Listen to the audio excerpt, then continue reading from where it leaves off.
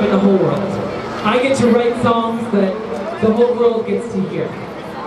I have a Grammy nomination, a Gold Globe nomination, and if you combine all of my hits, I have sold over 50 million singles. Now, I'm not saying that to brag, even though I'm obviously bragging. I am telling you that to let you know that as a queer person, as a femme person, my dream came true too. Now, was my road a lot longer and a lot harder because I'm queer? Yes, but it happened. Now, you can't acknowledge your success unless you acknowledge your privilege. I have a lot of privilege. I am white. That made my life a lot easier, right?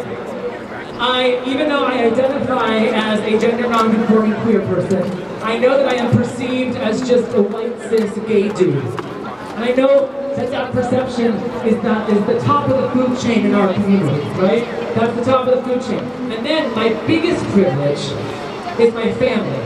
I was born into a family that not only accepted my queerness and my femininity, they celebrated that shit every day. So when I was bullied at school, bullied beyond belief, I knew those kids were idiots because I was safe at home.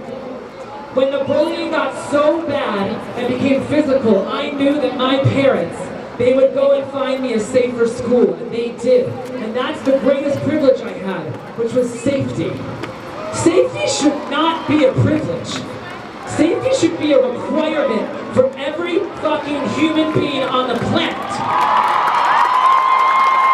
Every LGBTQ kid in the world should be able to go to school and feel safe. They should be able to bring their first love home